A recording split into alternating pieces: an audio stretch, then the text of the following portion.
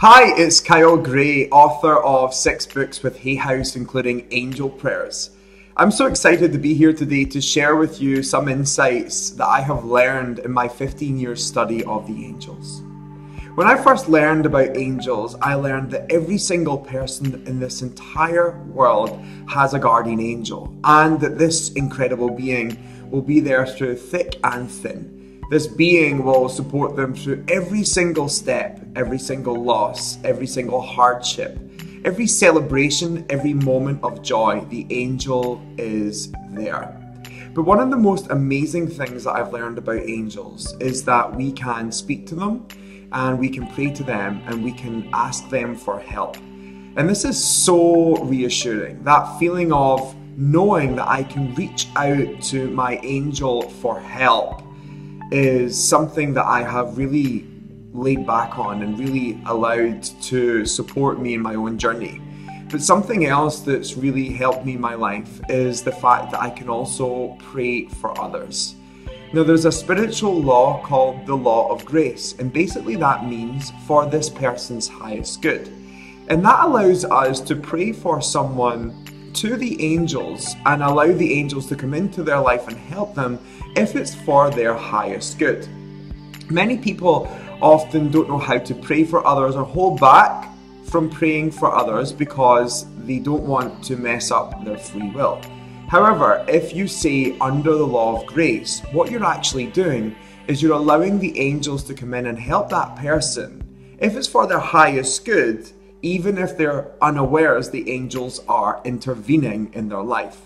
So maybe you know of a loved one on the earth that's going through a hard time right now. Maybe they're going through something with their health or their body. Maybe they're going through a hard breakup or any other challenging situation. Or even it could be something practical like going to sit an exam or a test.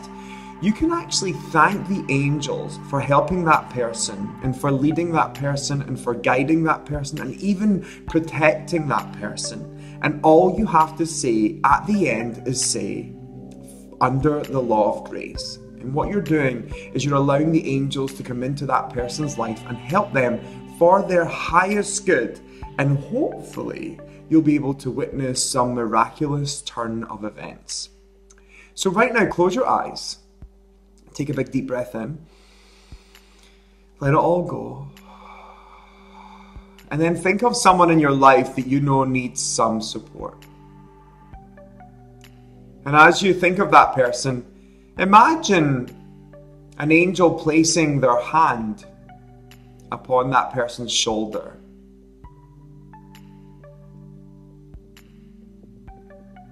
And then say this: thank you, angels, for directing this person I am thinking of.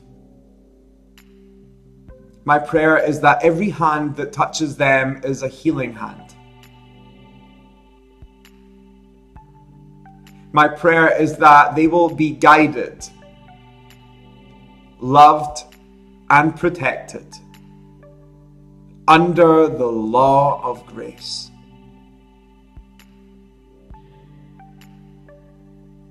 And so it is. Take a big deep breath in. Let it all go. And that's Angel Prayers 101 for sharing love with someone you love and sharing prayers for someone you love in a way that will guide them forward.